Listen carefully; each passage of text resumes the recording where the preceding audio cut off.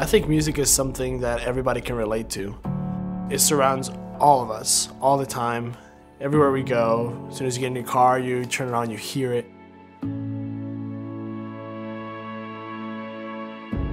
Music can become a part of your story. I can think of a song that my wife and I heard when we first got married, and it takes me back to that moment. God gave music a power in our lives. It can move us, it can change us and challenge us. There's a unity that happens when we are gathered and we raise our voices together that you just can't reproduce in anything. I think that music really helps people just being able to express what they're going through and how they're feeling when they can't put it into words.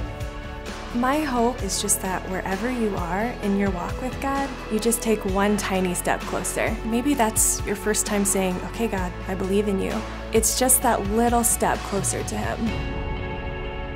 The hardening of our hearts through experience, through trial, through brokenness, I believe that's kind of softened and we're more open to God's truth and God's peace and whatever He needs us to receive, and we're ready to hear Him.